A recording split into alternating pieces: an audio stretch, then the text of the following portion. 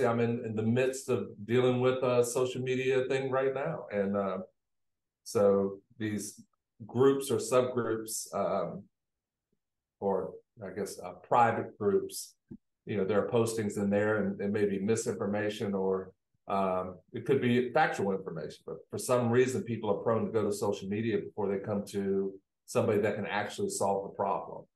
So for us, it's really just reinforcing that message with families. So if we do see something or somebody sends something to us, it's really reaching out directly to the family, like, hey, we can work with you on this problem. Let's work through it together. But we know social media is going to move way faster than us, whether we do this week because of a community police issue. We had to lock down one of our schools. We're very fast in doing that, but we're not as fast as social media. Right. So making sure that, we continue to take our steps and then push our messages out, but not let social media change who we are and how we respond.